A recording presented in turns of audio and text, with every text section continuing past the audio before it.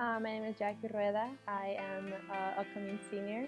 I am an education studies major with a double minor in Spanish and Latin American Caribbean studies.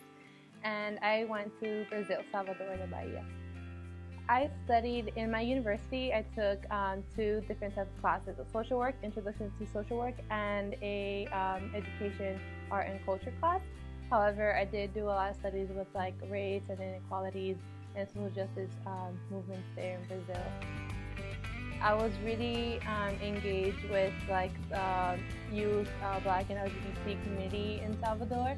So that was the most memorable experience, being to interact with a different community that I was new to, and knowing the struggles of Black LGBT youth in Salvador. And also I can say like traveling was one of them, traveling with friends that I made there and knowing even though Brazil, like everyone like speaks Portuguese, like there's different types of environments in different regions of Brazil. So I was able to learn about the different religions and cultures in different parts of the regions in the country.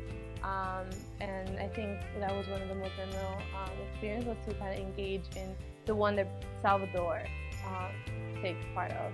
So it's really different from like Rio and São Paulo. Salvador has the most Afro descendants people outside of Africa in Brazil. So it was really interesting to kind of learn about that culture, learn about their religion, candomblé, like the different types of Afro-Brazilian cultures that I was never exposed to. So that was one of the most interesting things. I didn't know exactly what I wanted to do after graduation, you know, like apply here and there, maybe grad school, and like have a bunch of ideas in my mind. But Brazil has like changed that and kind of narrowed it down and have like 2 or 3 things that everyone do. I really want to apply Fulbright there in Brazil, and I want to pursue my master's there too, just because the people there is really great, and like I want to go back to my friends, and I want to keep on learning the language.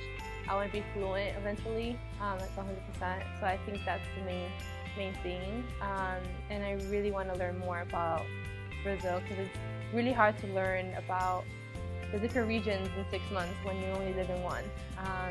So I think that it has helped me to kind of reevaluate like my identities and like what do I really want, and I think that I really want to pursue being there for longer periods after that.